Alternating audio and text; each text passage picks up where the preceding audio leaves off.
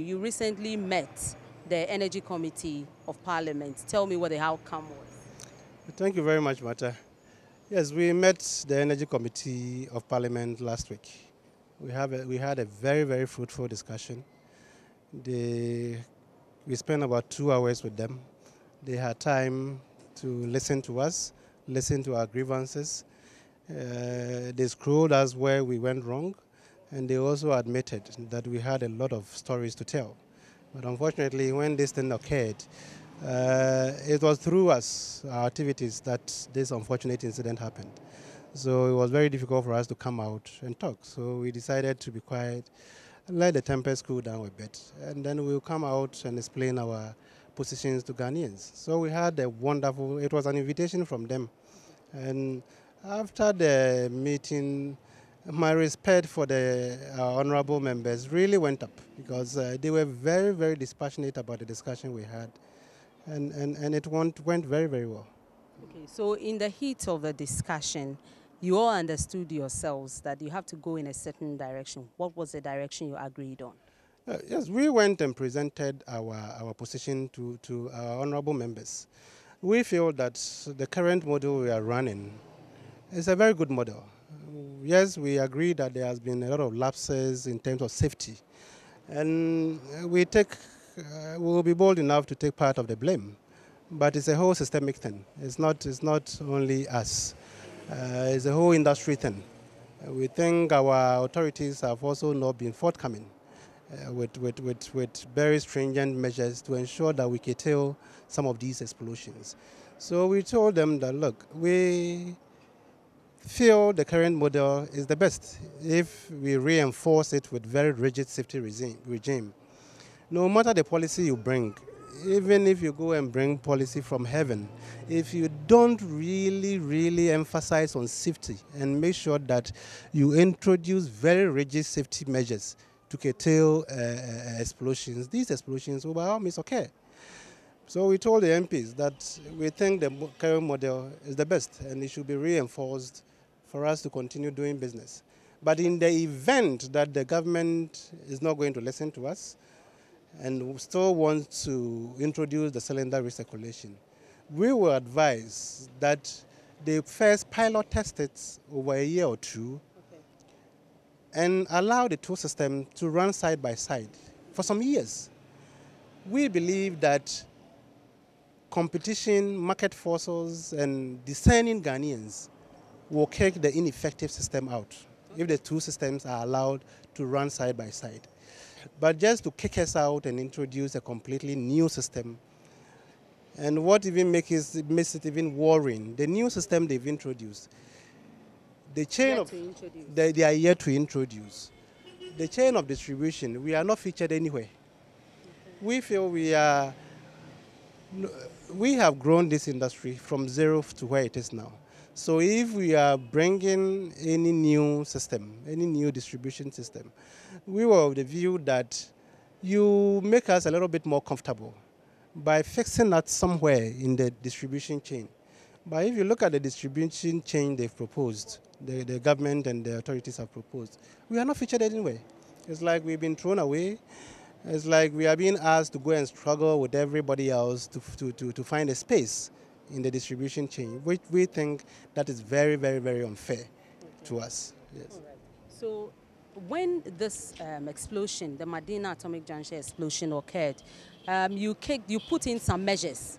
For instance, going around the country to ensure that you have some safety standards at most of the LPG filling stations. How far with that? Did you just do it as a gimmick to get government to rescind its decision to carry out the cylinder recirculation model? Not at all, Mata. We have identified the causes of the problem.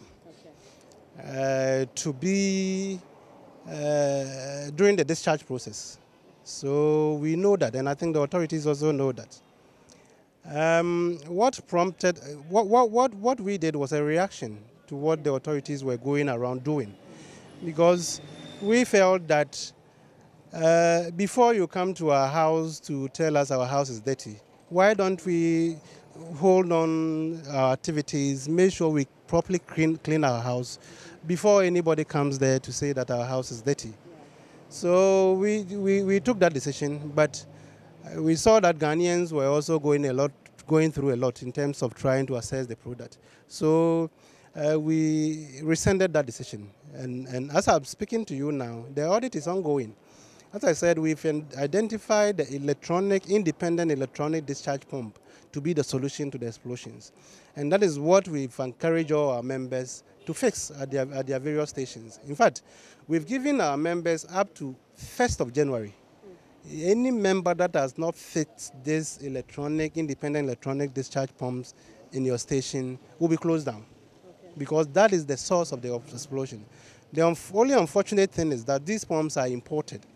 So when we gave the directive that all our members should fix the pumps, the fuels that were in the system were run out. The members went for them, bought them, and installed them. As I speak to you now, between 50 and 60% of our stations have these pumps well fitted. I know Joy FM, is Joy News, you are very good at investigations. You can go around Accra and across the country and check this for yourselves. We spoke to the supplier who has given us about 6 weeks to get some of these pumps in town. So we've given our members, we are expecting the pumps somewhere in the middle of next month, in December. And once we get it, it will take us a matter of days to fix them. So we've given our members up to the 1st of January to ensure that every station, about 650 stations we have across the country, are well fitted with these pumps. Are you doing this in collaboration with the NPA since it's the regulator? Unfortunately, the relationship with our regulator has been a little bit frosty, to be very honest with you. When this happened and they were going around closing down stations and we were not even involved. I don't even remember the last time our regulator even called us to talk to us. It's more or less they are going about their duties without any recourse to us, as if we don't even exist. And these are some of the unfairness that we are complaining about. We feel that we've been unfairly treated, because it's for nothing at all. We have grown this industry, no matter how bad our activities are. We have grown this industry all these years. For over 25 years we've been in this business. So we think that the authorities should be more accommodating to us and listen to our views. Even if you disagree with us, listen to us. At least listen to us. Give us the opportunity. So for now, they are not listening. Yeah, they are not listening. As I said, I don't remember the last time our immediate supervisor, our regulator, MPA, even invited us to even a Is it meeting. not because you are boycotting their meeting? Not at all. It was only, look, there is this dust being thrown out there that we don't want to talk to anybody. You are our regulators. You are our authority. We work under you. So how come that we don't want to talk to you? No, it was only one meeting that you invited us. We thought that if there's going to be a policy, make it broad. Allow us to come and share ideas. If at the end of the day we are all convinced that cylinder recirculation is the way to go, we all buy into it and go forward. We were against the fact that they were pigeonholing us, trying to say that, look, you don't want to hear anything apart from cylinder recirculation. Any letter they write, instead of them inviting us into a meeting to go and discuss LPG policy, to broaden the discussion, so that if you have any ideas, we can also bring forward. Everything is either cylinder recirculation or you nothing else. And we felt that was unfair. As I said, even if you disagree with us, listen to us. Give us convincing reason why you think cylinder recirculation is the way to go. So after all the boycotts, it looks like the policy is going to go on anyway, because after the aftermath of the explosion, government spoke about it, the ministry spoke about it, and they are pushing through a policy. It's at the cabinet level, I am told now. So what next? I believe that respectfully, even constitutions are changed. Constitutions can be changed. So whatever cabinet decision that has come up, if we give our leaders very good reasons why we think that is not the way to go, or why we think things should be done differently, I think they will listen to us and do things accordingly. As I said, in the event that they still think that cylinder recirculation is the way to go, we will recommend that let the two test it. Let's test this. Let's give Ghanaians the opportunity to test the two models. And at the end of the day, market forces, competition, and the discerning Ghanaian will choose between the two. Look, because look, we are business people, okay? We are now running on this current model. If next year, next 2 years, cylinder recirculation comes, and we take part in cylinder recirculation alongside what we are doing, we will be able to determine which one of the models give us more comfort. And that's a matter of business decision. Is it not beyond comfort and it's more of safety now? Safety is about comfort. If you are operating a model which is not safe, you are not comfortable. So when I'm talking about comfort, I'm not talking about profit motive or things like that. There are a lot of things that make the way you operate a comfortable zone for you to operate in. Okay? So if we think that cylinder recirculation is more safer to operate on, why would you want to still be with a system which is not safe? That's what I mean. So let's allow it to run. As I said, Ghanaians are very discerning. They will be able to choose between the two. You see, cylinder recirculation has been presented as if is a savior, but it's not, my dear. It's not. It's not. It has a lot of issues. Go to Philippines. They've been practicing cylinder recirculation for the past 3 years. And the kind of explosions and the mess that policy, that model is causing in Philippines. I mean, JoyNews, you have the ability to investigate some of these things. Investigate Philippines, cylinder recirculation in Philippines. And you will come to the conclusion that what we are doing is more safer. In terms of penetration, look, Togo, Cameroon, Benin are doing cylinder recirculation, okay? The consumption of these 3 countries put together is not even half of Ghana's consumption.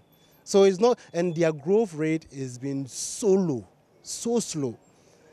Ghana, for the past 10 years, we've been growing at an average rate of 16.16%. Okay. How many industries in Ghana are growing that high? Yes, it's true that over the past 2-3 years, the growth has slowed down a little bit. But it's also as a result of the fact that almost 40% of the price we pay for LPG are taxes. Okay. Almost 40%. In fact, 38 point something percent is taxes. A lot of taxes have been heaped onto the product. That has really raised the price. Gas is a mass product. It's very, very, very sensitive to price. So the slightest price increase affects the consumption. Because, for instance, the average cylinder is now costing about 75 Ghana cedis. If you send your boy in the house to go and fill, now we are in price deregulation. Every 2 weeks, there's price change, either a decrease or increase or stabilized price. If today you give your boy maybe 75 to go and fill the average cylinder, and he gets to the station, and because of price deregulation, prices have gone up. You can still fill it. Maybe he will not be having the money there. Yeah, exactly. You can buy a certain quantity, but you cannot fill it. Okay? And you see, once you introduce cylinder recirculation, you are going to cut a lot of people from consumption of LPG. Rather, because I'm told that one rather will increase penetration. No, my dear, no. Because this weekend, go to where you fill your LPG. Go and stay there for about 30 minutes. Look at the buying pattern of consumers. There are people who come there and buy 30 cedis. There are people who come there and buy 20 cedis, 40 cedis, 50 cedis. People don't have the purchasing power to fill the cylinder. About 15 to 20% of the people who walk to any LPG stations are not able to fill to the brim. Cylinder recirculation is going to come with a predetermined price. So the poor man who is not able to fill this cylinder, immediately you are going to cut him off. I've heard suggestions from our authorities that they are going to produce small bottles in 1 kg, half a kg, 2 kg. But if we do that, then we are not cautious of safety. We are endangering the safety of our children. Because If now the smallest cylinder we have is the 5 kg, okay? 5 kg, if you fill 5 kg, it will be difficult for even a 12-year-old to lift it. So that throws, it's a safety measure by itself. But once you introduce small, proliferate it and introduce small bottles. If you go and buy 1 kg bottle in the house, your 3-year, 4-year-old girl or boy in the house can even lift it and start playing with it. So we should be very careful not to proliferate these cylinders. Otherwise, they will get into the hands of wrong people. And before we say jack, the kind of explorations we'll be having, it will be more than what we are having in the Philippines.